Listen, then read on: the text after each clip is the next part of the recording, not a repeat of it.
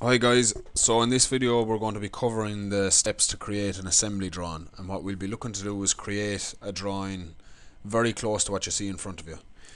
And as you can tell, we'll be using the assembly, the universal joint assembly, which we created from the previous drawing. So this is a fairly well laid out drawing. The views are nice and clear. All the parts themselves are ballooned with item numbers. Nice clear, well sized bill of materials here in the right hand corner, and you have a little isometric view here as well to make it a little bit clearer again. So the main aim of any of these assembly drawings is to have a drawing which is clear enough for someone to assemble this universal joint if they were handed the drawing. We don't want them to be cluttered, and we don't want them to be too small with the views. So that's enough talking for me. Let's just jump straight into it. So I'll close this down for a second.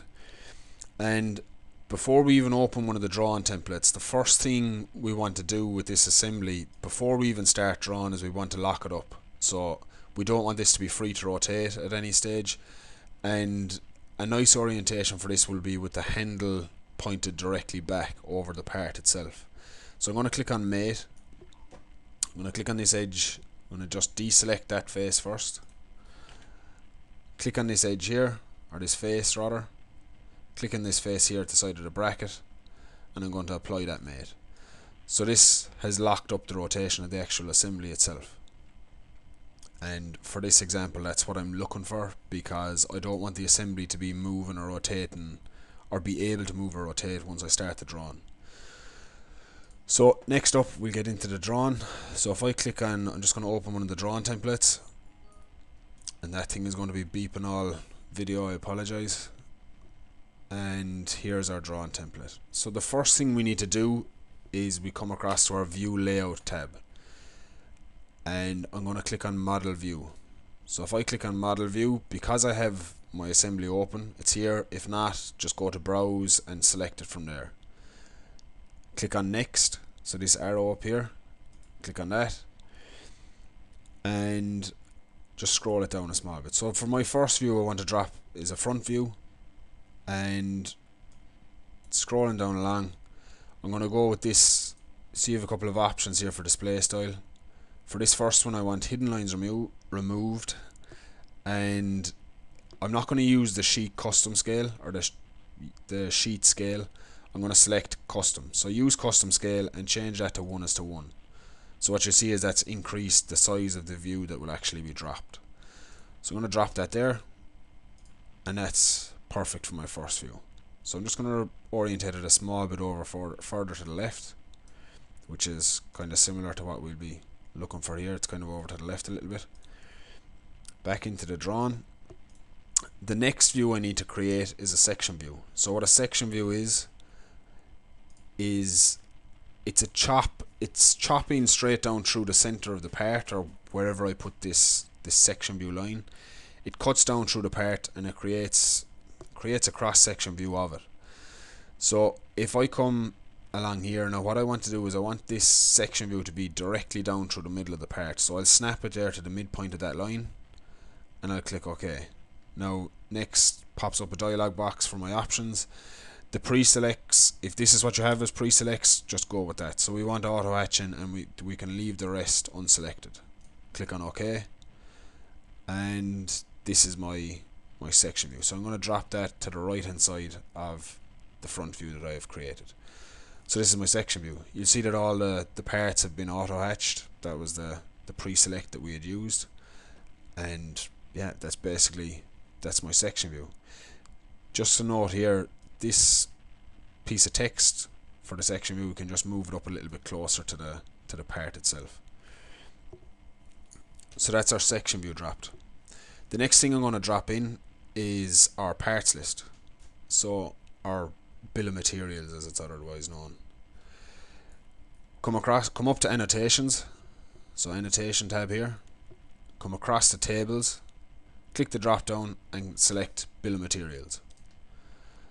So once I've selected bill of materials, it's asking me to select a drawing view to specify the model for creating the bill of materials. So either of these will work because they're both the same model. So I'm just going to click the front view that I dropped initially. Don't worry about any of this stuff here on the left, and just click OK. and you'll see here that it's dropping in my table. So I'm going to drop in the table. It doesn't matter if it's crossing the outer edges of the template itself. We're going to adjust the sizes and that. So tidy up the once it's dropped, just make sure to tidy up the width of the columns. So what we want to do is kind of tighten them up enough that they're all single lines. So we're going to just go with that, so they're all single line. We close in the part number as well, tighten that up a bit, and we'll tighten up the item number as well. So just tidying it up, tidying up the column widths so that it's a little bit neater. And we're going to drop it there. So that's a kind of sorted and dropped. And the next thing we want to do with all of these bills of materials or parts lists which we drop, we want to make sure that it's organized correctly, so it's sorted correctly by part number. So what I want to do here is right click on the bill of materials and select sort. Now I want to select, you see there's a number of different options here. What we want to go with is part number and ascending, and click OK into that. So what you see is it's done it in alphabetical order. So we have our A's at the top, then all the part numbers are put in underneath it. And that's what we'll be looking to do with any of the bills of materials that we do for any subsequent drawings here. So the final thing we need for from the view side of things is just this nice isometric here. So why you'll see a lot of drawings will have the isometrics in it is because it makes it that little bit clearer. It's easier to assemble this universal joint if you have that isometric here in the top right hand corner. It just makes things a little bit clearer. So if I go to view layout, click on model view, still in assembly 1, which is what I'm looking for, and click on next. And if I select isometric here in the top, I'm going to scroll down to the options here. Instead of with hidden lines removed for the isometric, I'm going to go with shaded with edges. And for the scale, click on use custom scale, and I'm going to go with 1:2 for this one because I think 1:1 would be a bit big here in this corner. So I'm going to drop that up here in the top, and that looks good there to me, so we'll click OK to that. Final step, or well, second to last step, is we need to add the balloons. So we need to add each part or each item number which has been listed in the bill of materials needs to have a balloon coming off it to indicate where it is. So if I come back to the annotations tab again, come across to balloons, here it is here. So click on balloon and we'll select each part individually. So first one I go with is that crank assembly. This is all just left clicking. So once I have the balloon active, or the balloon command active, just left click on an edge, left click again to drop, and then move on to your next part. So I can click on this pin here, drop the pin. This is the spider here, so we'll drop that there.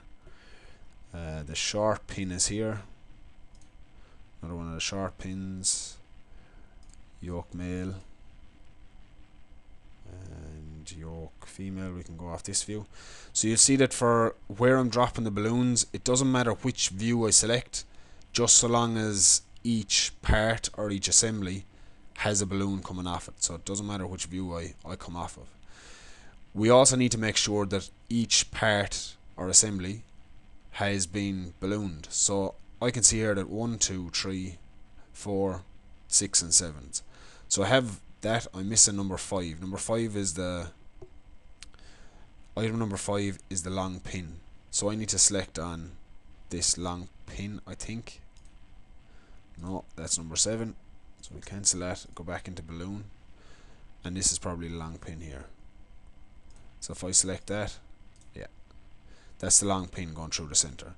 So I can see there visually that I have all my parts and sub-assemblies ballooned. So I have 1 to 7 there. If it's a case that you have a bigger assembly and it's not as easy to just count them all up, if I click on this triple arrow here on the left hand side of the bill of materials and pop it out, you'll see here that there's a 1 kind of a symbol of a balloon beside each of the assemblies and parts.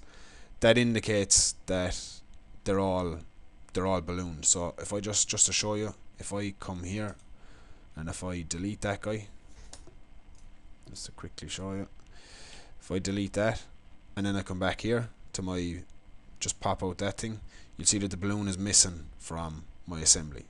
So that's a quick check to make sure that you have everything ballooned. So that looks pretty good to me. All ballooned, nice clear views, isometric, and your bill of materials is here. The last thing I need to do is to update the title block here in the bottom. So what I want to do is right click anywhere in that title block. So I'll just right click here and go to edit sheet format. What I need to update on this sheet is the date, the design by, and the title. So, and also for yourselves, update your student number as well. So for design by, if you want to update it, just double click on it. So I'm just going to leave it at that. Checked by, you can leave it at that, whatever is set. Date, change that to whatever is needed. So today is the 20th, so I don't need to change that. Title. So for the title for this, it's universal joint. So I just type that in. And student number, you can change and update that as you need to as well. When you're finished, all updated, click on this and it brings you back to the view, or back to your overall drawing. So that's it. That's the drawing completed, and it looks more or less the same. The location of some of the balloons might be slightly different, but that's not important so long as all the parts are ballooned. And just for yourselves, I'll send this around later on as well. So it's just a quick checklist to go down through yourselves once you're finished doing all the assemblies. So no need to talk down through it. You see it here. Quick scan down through all of that before you actually submit any drawings, and you should be okay with that then. So thanks very much for watching, and we'll speak to you soon.